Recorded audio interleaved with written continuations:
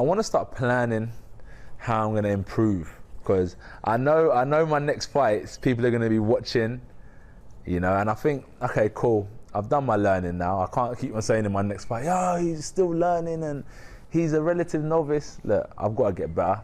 So I get back to the gym and I find out where my weaknesses are and just improve on them, and as simple as that. But that's what you said, isn't it? I'm not perfect, and that's the important thing, that you keep learning from this. Yeah. What I'm saying is that in boxing, the similarities are like the Ali's, Tyson's, Lennox Lewis's, Larry Holmes, and if you're not as good as these guys, don't even talk and be mentioned in the same breath as these guys. But what I'm trying to say is that I may not be these guys, but who I am is good enough for where I'm at, and I'll keep on progressing. So I just want to let people know is that I may not be perfect, I may not be the Ali or the Tyson, but who I am and where I'm come from and where I'm trying to go is good enough for me. So what I'm good at, I'll keep on working on and try and improve on. And have you taken a second today to understand the magnitude of what you did? You've gone from being a sort of a British sporting star to a global sporting star. Is it?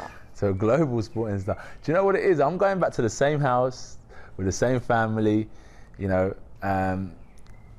nothing changes. Do you know what I mean? On the perception and the reach changes, but where I'm at and where I'm based, the ground I'm on doesn't change. So it is nice, it's amazing, but I'm still a warrior, I'm still a fighter, and I have to keep that mindset right now and keep my feet firmly on the ground.